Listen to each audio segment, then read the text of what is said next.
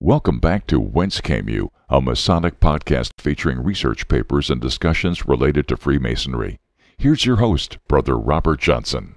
This is episode 342. Welcome back to the show. I'm actually recording this from my hotel room in Attleboro, Massachusetts. Tomorrow is the big day, Masonicon 2018. If you're listening to this on Sunday, obviously this has already happened. And I can already tell you that it's going to be fantastic tomorrow. It has already been fantastic for you, the listener. I hope if you ever have a chance to get out here to the Ezekiel Bates Lodge for a Masonicon event, it is fantastic. Came in at 12 o'clock here on Friday, instantly met up with Brother John from Ezekiel Bates, who has been the best host you could ever ask for. Immediately after arriving, we picked up Alex Powers of the Historical Light podcast, a wonderful podcast. If you guys don't already know about it, you should check it out. It is fantastic. Then we drove into the city and we picked up John and Jason Richards, who were here also, and we are so excited to be here all together. We actually went to lunch together and we talked a little bit. Then we went out and had dinner later, and it's just been a fantastic time here on this Friday. We also ran into Brother Edgar Alejandro of the Masonic Revival, the best company out there right now, making contemporary designed Masonic accoutrements. Tomorrow there are certain to be tons of vendors. I keep referencing this as the future for me, but you're listening to this and the event has already happened, so I do apologize for that. John and I will be, of course, available and selling our new book that we released, which is a bit of Masonic news in and of itself. John and I actually wrote a book called It's Business Time, adapting a corporate path for Freemasonry. We got a lot of flack in the beginning from releasing the book because essentially people felt that we were trying to turn the fraternity into a business. Nothing could be farther from the truth. Actually, our whole business here is taking tried and true business concepts and adapting them to lodges, not adopting them. We wouldn't dream of doing anything like that, I don't think. So we've taken some great concepts and we've said, how can this apply to Masonry? How can we use this? What do we leave on the cutting room floor? And essentially what we have is a great selection of different business concepts that we've gone ahead and adapted those, and I hope you guys like it. You can get it on Amazon. You can check out my author page. It's amazon.com/author/Robert Harold Johnson, and you'll see a link to it there. But we also have it on the website, wcypodcast.com. You just go there. I have a link there for the Kindle book and also the print book. So now that I have that out of the way, let's get into this week's episode. It's going to be a shorter one because I am producing this one on the road, but we do have a research paper nonetheless. So being here in Massachusetts, I thought it would be fitting to read something kind of interesting and delightful, and I have largely strayed away from producing short talk bulletins because there is a short talk bulletin podcast now. However, I'm not sure if they're reading these ones that are as old as 1923. However, I'm going to go ahead and read for you a short talk bulletin, volume number 1, January 23, number 1. This was apparently the first short talk bulletin and is published by Unknown. Listen, my children, and you shall hear the midnight ride of Paul Revere. These opening lines of Longfellow's poem and the thrilling story which follows have fascinated us for many years. History has recorded the details of the famous ride and the incidents connected with it, but Masons know little about Paul Revere that arouses enthusiasm. It is my purpose tonight to bring out the important facts regarding him and to show the setting which brings our patriot brother closer to us. The forefathers of Paul Revere were Huguenots, that brave sect of French Protestants who for many years defied Rome and the King of France. The Huguenots maintained their identity and churches in spite of the edicts and persecutions. In 1546 of their villages were completely destroyed and the inhabitants driven out, ravaged, murdered, and at the behest of the king. On August 24, 1572, the Huguenots were the victim of one of the most despicable massacres that ever took place, the Massacre of St. Bartholomew, in which more than 6,000 of them were sought out in Paris and murdered in a human hunt lasting 3 days. The waters of the Seine ran red with blood. The bodies of the victims were so numerous that the current was unable to carry them away, and for many miles the banks of the river were covered with their remains. When the news of the massacre reached Rome, a 3-day celebration was ordered by the ecclesiastical authorities. King Charles of France, who together with his mother had been influenced by church leaders to order the massacre, was congratulated on the service thus performed for the Holy Roman Church. The persecutions to which the Huguenots were subjected caused more than 400,000 French to leave the country and settle elsewhere. Among those who fled was Simon de Revere, who moved to the island of Guernsey in the English Channel. Simon's brother Isaac, being a man of a large family, stayed on the remote part of France, later sending one of his sons, Apollo de Revere, to his uncle Simon at the age of 13. After a time, his uncle sent the nephew to Boston, where he was apprenticed to a goldsmith. Here he learned the secrets of the trade, and after a visit to Guernsey, he returned to America,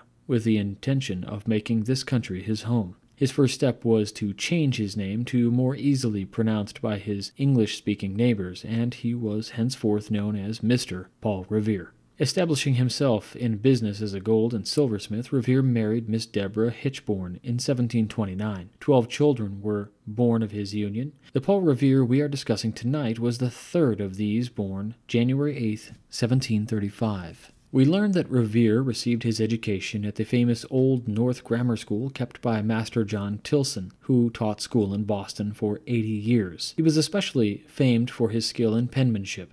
Doubtless, we have here the foundation for one of Revere's later activities, engraved lettering. Young Paul Revere followed in his father's footsteps as a gold and silversmith. Specimens of his work are still treasured to this day in some old New England families and give ample evidence to his artistic skill. Inspired by long experience in embellishing the articles manufactured by him, Revere undertook the art of engraving on copper with marked success. Books of the 17th and 18th centuries show that this was a popular form of illustrating. Many of Revere's pictures were political caricatures and cartoons, and among the best of his works is an engraving depicting the Boston Massacre, which was extensively copied in Europe. He also designed bookplates and, in later years, furnished the engravings from which Masonic certificates were made. The outbreak of the French and Indian Wars in 1756 prompted him to enlist in the British colonial service. Commissioned as second lieutenant artillery by Governor Stirling, he participated in the expedition against Crown Point under the command of General John Winslow. Here he received the military training which enabled him to give excellent service in later years of Major, Lieutenant Colonel, and Colonel of Artillery in the Armed Forces of Massachusetts. Upon his return from the military service, Revere was married in 1757 to Miss Sarah Orne of Boston. 7 children were born of this union. After 16 years of wedded life, the faithful wife died, leaving Revere a widower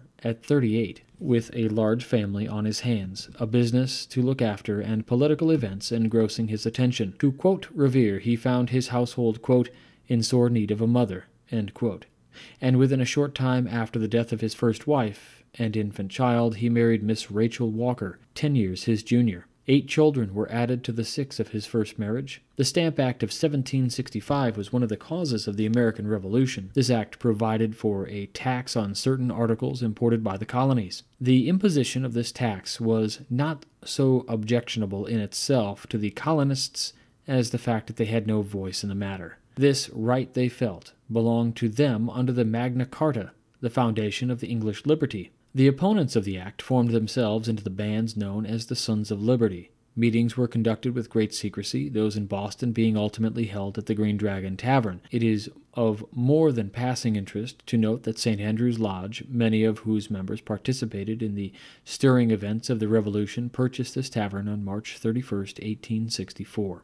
Among the Massachusetts leaders of the Sons of Liberty were Samuel Adams and John Hancock, to whom Revere attached himself. Not gifted with speech as were his associates, he nevertheless reached the public through his clever cartoons on political events of the day. He also carried secret dispatches to the leaders of the Sons of Liberty in New York and Philadelphia, and his unquestioned integrity and excellent memory served the colonists well when written word could not be safely conveyed. In 1766, the Stamp Act was repealed except as to tea, and this served to quiet matters somewhat for a time, but the determination of King George III to force the tea tax upon his colonists made them all the more determined to resist the measure. Cargoes of tea were shipped and landed under protest. Merchants throughout the colonies agreed not to handle the commodity, and very little was sold, such as did trickle into the channels of trade being handled by Troy shopkeepers. The arrival of the Dartmouth on November 28, 1773, caused the Sons of Liberty to call a mass meeting which was attended by over 7,000 people. Resolutions were passed urging that the tea not be landed and that it be sent back to England in the same ships. Guards were placed to make sure that the tea was not brought in surreptitiously. Another meeting was called on the 30th, at which the officers of 2 additional ships, which had arrived in the meantime, were made to promise that they would leave this harbor without unloading their tea cargoes. Governor Hutchinson, however, interfered with this solution of the problem by forbidding the issuance of clearance papers until the cargoes should be discharged. The rest of the story has been recorded in history's pages. A group of patriots disguised as Mohawk Indians boarded the vessels and destroyed 342 chests of tea valued at $90,000. It has been asserted by many writers that the Freemasons of the colony had a large part in the destruction of the tea cargoes. Definite information is not available, but contemporaneous records of unimpeachable character led us to believe that there is some truth in the assertions. The records of St. Andrew's Lodge, of which Paul Revere was a member, show that on the night of November 30th, 1773, a night for the annual election of officers, only 7 members were present. No elections were held, and the presence of only 7 members given as the reason according to the entries in the Lodge minutes. As a result of the Tea Party, laws were passed in Parliament closing the port of Boston. These measures only served to inflame the people. Revere was soon in the saddle again, carrying messages to enlist the support of the southern provinces in behalf of Massachusetts. The Massachusetts House of Representatives reorganized under the name of the Provincial Congress and voted to enroll the 12,000 Minutemen. Revere made further trips south and, in December of 1773, carried news to North Portsmouth, New Hampshire, that the importation of military stores had been forbidden by Parliament, and that a large garrison was coming to occupy Fort William and Mary at the entrance to the harbor. The Sons of Liberty thereupon surprised the fort and removed upwards of 100 barrels of powder and 15 cannon. Governor Gage of Massachusetts became alarmed at the aggressive acts of the colonists. Outlying stores of gunpowder and arms were called in, and every precaution taken to guard against further surprises. The Sons of Liberty soon learned that the British were preparing for action. On April 18, 1775, Dr. Joseph Warren, Grand Master of Massachusetts, who was to give his life for his country 2 months later at the Battle of Bunker Hill, learned that troops were gathering on Boston Common. Fearing for the safety of Samuel Adams and John Hancock, Warren sent for Revere and begged him to go to Lexington to warn these men.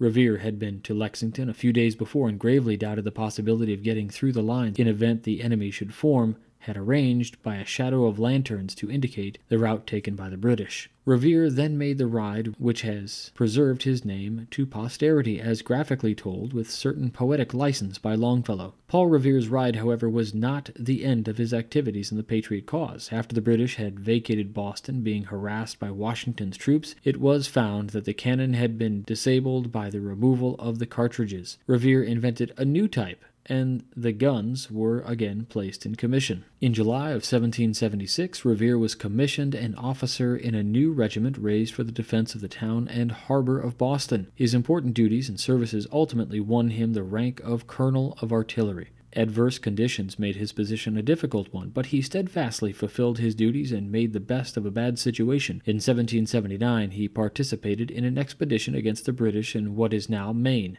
Though mismanagement on the part of some military and naval commanders, the expedition was a failure, and the soldiers made their way back to Boston in scattered groups. In addition to his military service, Revere was called upon in 1775 to engrave the currency of the colony of Massachusetts. In 1776, he engaged in the manufacture of gunpowder, sorely needed by the American forces, and was employed to oversee the casting of cannon.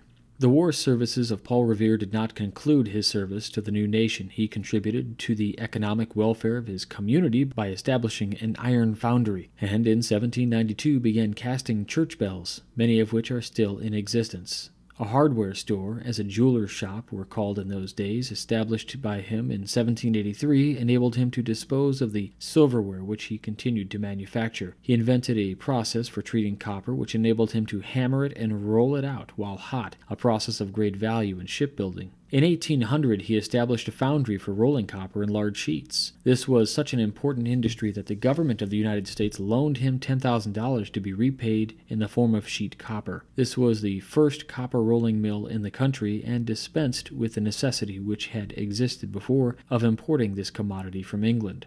Robert Fulton steam engines were equipped with copper boilers made from Revere's plates. Revere also covered the bottom of the frigate Constitution, better known as Old Ironsides, with sheet copper. The business was incorporated in 1828 as the Revere Copper Company and is still conducted in Canton, Massachusetts. Revere's life and the services he rendered to the country are sufficient in themselves to endear him to every patriotic American. Yet we, as Masons, can claim still closer tie. Paul Revere was made a Master Mason in St. Andrew's Lodge on September 4, 1760, being the first entered apprentice to receive that work in his body. In 1770 he became its master. In 1783, when St. Andrew's Lodge was divided on the question of remaining under the Grand Lodge of Scotland, from which the body had received its charter, dated November 30, 1756, or affiliating with the new Grand Lodge of Massachusetts. He was one of the 23 who voted to withdraw from the old relationship. A new lodge was formed in September 1784 under the name of Rising States Lodge, and Revere was elected its master. He made the jewels for the lodge and engraved and printed certificates of membership and notices. He served as Grand Master of Massachusetts from 1795 to 1797, inclusive assisting Governor Samuel Adams in the laying of the cornerstone of Massachusetts State House, July 4, 1795, on which occasion he delivered a stirring address. His charities were quiet and unostentatious. He founded the Massachusetts Charitable Mechanics Association in 1795 and served as its president from its founding until 1799, when he declined any further office, although continuing his interest. His domestic life was peaceably and happily. The decease of his second wife in 1815 left him a lonely man. Revere himself, quote-unquote, passed out with the tide on May 10, 1818, and was buried in Granary Burial Ground, where his old friends Hancock and Adams had preceded him. Quiet, unassuming, without great gifts as an orator or statesman, he nevertheless engraved his name on that which is far more enduring than the medals of his craft, the pages of his country's history and the hearts of his country's citizens. Behind him was the martyrdom of his Huguenot ancestors. Around him was the inspiration of Freemasonry's ideals. Within his vision of the future was a great representative government of a free people, wherein religious liberty should be both a fundamental principle and an inalienable right. And so he served with the talent that he had in the humbler spheres of everyday life, as well as in the greater and more spectacular crisis in the life of his commonwealth. Unselfish service was his ambition, and his watchword, his biography, and his epitaph. Freemasonry and America honor most the Paul Reveres of the nation, who from day to day, in every time of history and walk of life, thoughtfully and patriotically serve mankind. If, however, we are to come to a fullest possible realization of what the life of a man like Paul Revere means to his country and to his fraternity, we must go further than the mere personal estimate. No matter how effective his life may be in arousing our pride and stimulating our efforts, we must still take one more step. It will not do merely to judge a life like his according to the standards of the day. We must realize the results of his work in the light of the conditions which he faced. I wonder if we can visualize the colonial period of this country's history. The scattered settlements, the log cabins grouped about the stockades out in the wilderness, the wide distances separating the towns and villages, and the uninhabited waste districts between, the bridle paths over the mountains, the narrow, almost impassable roads with the lumbering stagecoaches passing up and down at irregular and infrequent intervals. A time when it cost a shilling and more to carry a letter. A country without a telegraph, without typewriter, without railroad, and a people who could not even dream of such things as these. Even so, the picture is not complete. We must picture a country possessed of very few schools. And what schools that were open only to the sons of the rich. Intelligence and idealism were impossible for the poor boy, except as he learned them at a family altar. The minds of the common people were on the same low, deadly level which prevailed among the lower classes of Europe. Under such circumstances, can we not see how the superior mind would revolt against these sordid conditions? First would come the passion for liberty, and following that an intense determination that these conditions must be bettered. Then we are able to recreate the influence of the ancestry of a man like Revere. Many a long evening was spent around an open fireplace with perhaps a tallow dip candle or two burning dimly on the mantel while the head of the household told the tragedy of his flight from the persecutions inflicted upon his people. What would the effect of such a recital be upon a youth like Paul Revere? Can we realize how these traditions would influence his mind, how his boyish imagination would be kindled, and how his appreciation of the liberty which the colonists were trying to work out for themselves in the New World would grow into a veritable passion for freedom? As he grew older, he would see the stalwart pioneers around him trying to plant here a new type of civilization, an institution which would ensure to every man the utmost personal liberty which he could expect without infringing upon the rights of others. Can we not see how a youth raised in this atmosphere would be inspired with a desire to promote and further the development of these institutions? With stories of murder and oppression of his people firing his youthful imagination, can we not see that he grew into manhood, his mind would be quickened? Can we not understand how many an example of oppression, however slight, would arouse the fighting instincts and tyrannical injustice, become, as it were, a baptism of patriotism dedicated to the new home which his troubled soul was finding in the company with his fellow refugees? We must also realize that an atmosphere very like this existed all through the colonies. It was justified, my brothers. These hardy pioneers had fled the old world where free thought, free speech, and free conscience did not exist. They had come away with hideous memories of their friends and neighbors tortured and hung for the most trivial crimes. Years of tragedy had taught them the sacrifices that men make who stand up for what they believe, for opinion's sake.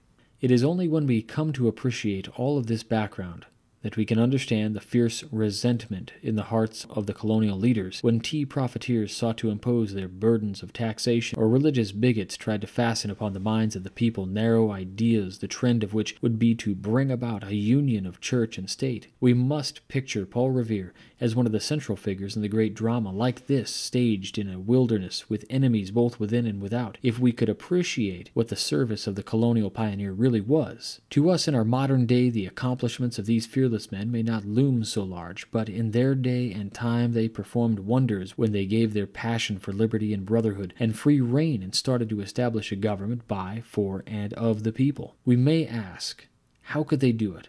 What gave them their breadth and vision? And in this primitive setting that we find the answer, the forces of necessity drove them, persecution was behind them, and if they did not build their new temple of liberty aright, persecution and failure lay before them. In the face of a need like this, they won, they accomplished great things for humanity, they planted the seeds of brotherhood in the fallow ground of a new homeland, and we, who are their posterity, are reaping the reward. This it is which places upon the responsibility for doing in our day what they did in theirs. The conditions which we have to meet are different from theirs. The problems which we have to solve under the complex conditions of modern civilization would look hopeless to them. My brethren, they would be hopeless to us did we not have their examples before us, and were we not familiar with the principles which they applied to their problems in those tempestuous days.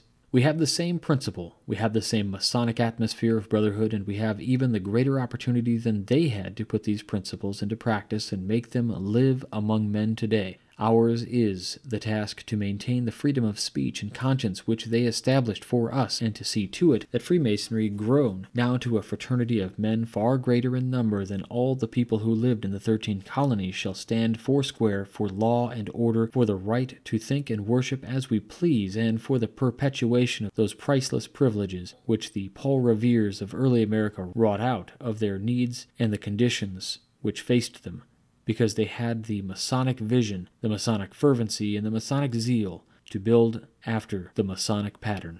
That's it. I hope you enjoyed that piece on Paul Revere and early colonial America. Many people might have heard a lot of these facts before in some of the presentations I've given about colonial America, but nothing seems to paint too good of a picture. It's a historical topic that many people enjoy, and I just thought it was appropriate to put on for this week's episode because of the location in which I'm recording. That's it for this week. I just want to thank everybody out there who goes to wcypodcast.com and either picks up our lapel pins or our money clips or our cufflinks, or who does any of the shopping over at buybankersbest.com. This is Banker's Best. It is our good friend and brother Levi Banker, who is the proprietor of this amazing business. And if you use the promo code BBWCY357 at checkout, you'll get a good percentage off, and Brother Levi sends a little bit back to help keep this show going. You can also check out the new Great Books program, which is a wonderful program which we just started. It's actually one of the best ways to support this show. The 7 liberal arts and sciences encompass much. Perpetual learning in a classical sense is something we're called to as Freemasons, and because of this, I'm proud to start this new relationship with Brother Scott Hambrick, who's created one of the most interesting and engaging ways to enjoy a great books program. So if you're interested in developing a habit of reading classic books by authors like Homer, Nietzsche, Cicero, Spinoza, and more, then check out our links to the program right on our website. The online Great Books program is designed to help you develop a regular habit of reading the great books. So they have weekly reading goals, reminders, accountability tools, and best of all, a dedicated community of fellow readers that are going to help keep you on track and schedule you with your reading. Each month, the program ships a carefully selected edition of one of the great books directly to your home, and it's going to start, if you sign up, it'll start with Homer and you'll progress through the works of Plato, Aristotle, Descartes, Shakespeare, all the way through the moderns. Each month, you're going to meet in a 2-hour video conference to discuss your text with a small community of readers in a Socratic seminar hosted by a trained interlocutor. This whole program, check-in and reading goals system, is designed to help you progress through the great books with just 3 1-hour reading sessions each week. So you're going to spend 3 hours reading and you can get through it. So if you're interested in developing a lifelong habit of reading and studying these great books, check out the link on the website and use the promo code WCY and you'll get 25% off your first 3 months. The program is limited in space, so if you want to get in on it, you're going to want to go ahead and check that out as soon as possible. And lastly, I should mention that our On It Labs coupon code is back. So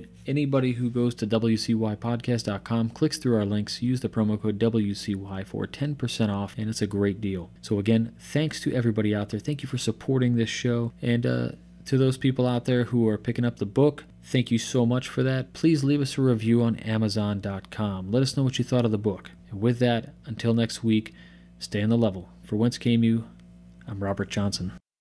You've been listening to Whence Came You, a Masonic podcast featuring research papers and discussions related to Freemasonry with your host, Brother Robert Johnson. Be sure to join us for our next edition.